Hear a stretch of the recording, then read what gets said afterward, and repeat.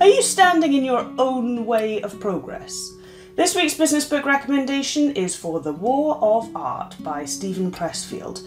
This book is about what stands in our way of creativity, why we face internal battles and how you can win. So what did I learn? Well, the problem, or the enemy, should I say, is resistance. Resistance is what stops us from going, from continuing, from even starting. Resistance can manifest in so many ways. It can show up as victimhood. I'm not moving forward because this thing has happened to me. Or as procrastination. I'm gonna start, but tomorrow. Or as rationalisation. Here are all the plausible reasons why we haven't moved forward yet. And there are many, many, many more examples in the book.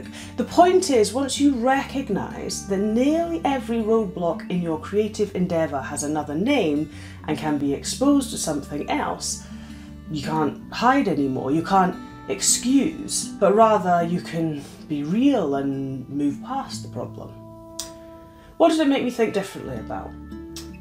Excuses. We all make up excuses, that's part of being human. But quite how many excuses we tell ourselves is saddening. This book has made me think that everything that happens as a result of action, and all actions start with a thought. If we can learn to recognise and coach our thoughts in the right direction, we're bound to take more of the actions we want to take. What actions did I take?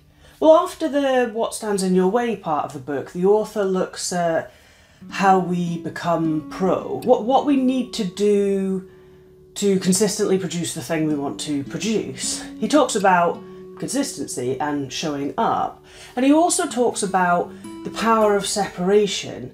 The things you produce aren't you, they're the things you produce. If you separate yourself from them mentally, you can be more objective to them, feel less fear of people judging them. They are judging the output, not you. I've taken on board many of these subtle but massive changes in mindset.